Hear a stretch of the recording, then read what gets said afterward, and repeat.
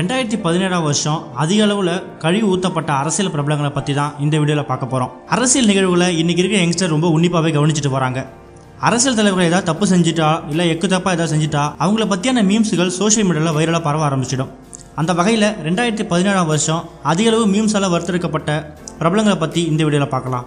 இந்த லிஸ்ட்டில் நம்ம முதல்ல பார்க்க போகிறது விஞ்ஞானி அமைச்சர்னு எல்லாரும் கூப்பிடுற அமைச்சர் செல்லூர் ராஜு. தண்ணீர் பற்றாக்குறை தலைவிரிச்சு ஆடினப்ப வைகை அணையில் இருக்கிற நீர் ஆவியாயிடக்கூடாதுன்னு தெர்மாக்கோலை வச்சு அணையில் இருக்க தண்ணீரை மூட முயற்சி செஞ்சார். இந்த ஒரு விஷயம் அவரை சோஷியல் மீடியாவில் ரொம்பவே ஃபேமஸ் ஆகியிருக்கு. இன்றைக்கி வரைக்கும் இவரை கலாச்சிட்டு தான் இருக்காங்க. அந்த வகையில் இவருக்கு முதலிடம். ரெண்டாவது ஓ பன்னீர்செல்வம். ஜல்லிக்கட்டு போராட்டத்தப்ப முதல்வர் பதவியில் இருந்த ஓபிஎஸ் மீம்ஸால் வறுத்தெடுக்கப்பட்டார். அதுக்கப்புறம் தன்னோட முதல்வர் பதவியை பறிகொடுத்த ஓபிஎஸ் ஜெயலலிதா சமாதியில் தியானம் செஞ்சார். ஓபிஎஸோட இந்த தர்ம யுத்தம் பற்றியான மீம்ஸ் இணையதளங்களில் ரொம்பவே வைரலாக பரவச்சு. தர்ம யுத்தம்னாலே அது ஓபிஎஸ்ங்கிற அளவுக்கு சோஷியல் மீடியாவில் ரொம்பவே ஃபேமஸ் ஆனார். இந்த பட்டியலில் அவருக்கு 2ஆம் இடம். 3வது வைகோ. மக்கள் நல கூட்டணி தோல்விக்கு அப்புறம் அதிக அளவு நெட்டிசனில் வறுத்தெடுக்கப்பட்டவர் வைகோ. இவர் ஆர்கனக இடைத்தேர்தலில் திமுகவுக்கு ஆதரவு தெரிவித்தார். ஆனால் திமுக டெபாசிட்டை இழந்திருக்கு. வைகோவோட வேலை முடிஞ்சதுன்னு நெட்டிசன்கள் கலாய்க்க ஆரம்பிச்சிட்டாங்க.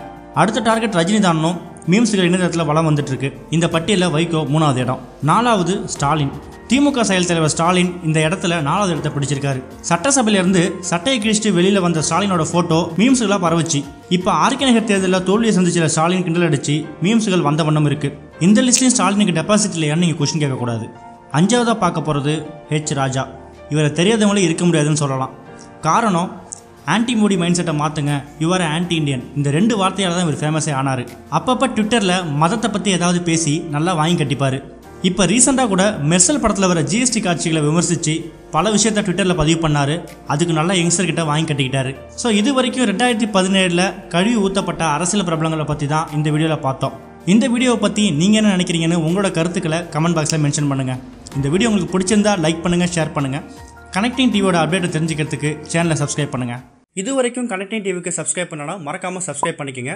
உடனடி அப்டேட்ஸ் பெறுவதற்கு நோட்டிஃபிகேஷன் பெல்லையும் கிளிக் பண்ணிக்கங்க.